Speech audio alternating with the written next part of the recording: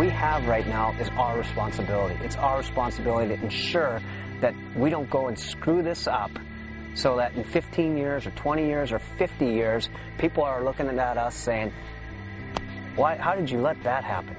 It's premature for any reasonable person to formulate an opinion on whether or not this project benefits outweigh the risks.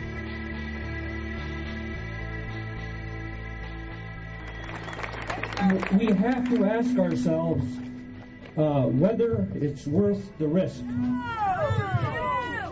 No, not no. Not just no, but hell no.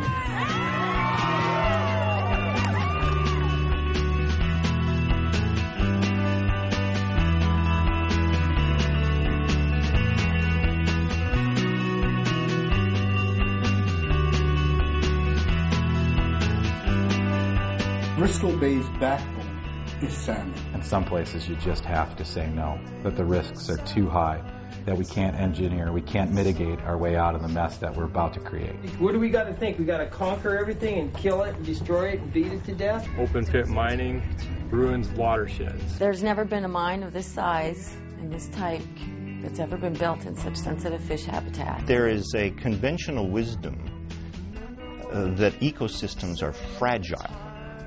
And conventional wisdom, in my experience, is typically conventional, but not always wise.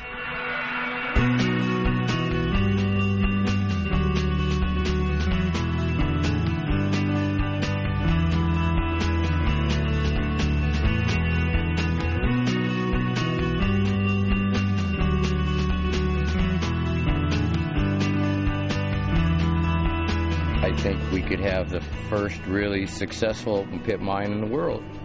It's like you could sit here and have nothing, or you can have everything. For the communities in this area to survive, we need an economic opportunity. Commercial fishing doesn't cut it anymore. We think we're all millionaires. We think we're the richest people on earth. You know, it's just a matter of mind state. If you're a broke fisherman and you can see the beauty in everything, you've got a wonderful life.